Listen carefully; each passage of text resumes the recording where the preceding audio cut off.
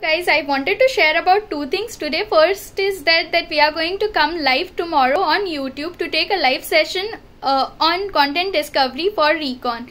How this will be helpful for you, because we are going to talk about top 10 rules for bug bounty hunting.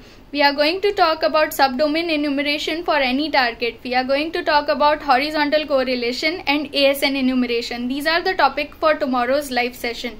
The second thing that I wanted to discuss with you all is that we have launched our third course on Udemy, and we have kept it free for the first 3 days of the course launch, 100% free for community, so maximum users can take advantage of this course. So to the registered students, I have already sent as an announcement the promo code, and to the ones who are indirectly connected to us, they can always go to the social platforms like Facebook, Twitter and LinkedIn.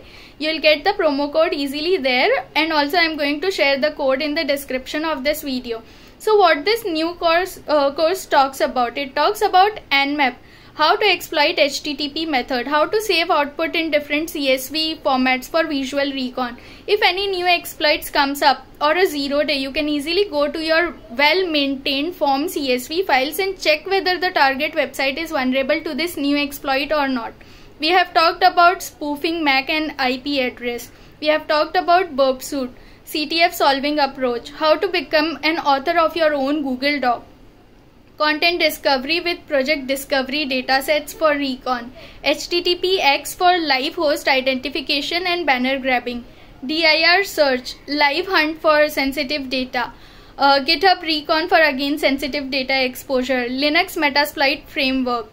It contains anatomy of HTTP request, and also we are going to add more content to the same course such as Shodan, Gray Noise Visualizer, Census and a lot more. So stay connected on our YouTube channel as well as on LinkedIn for all the future updates from Hacktify Cybersecurity. We'll come up with more free courses in future. Also we'll keep taking live sessions on YouTube. Keep checking the updates, turn on the notification on the YouTube channel so that you do not miss any update from us. Thank you so much.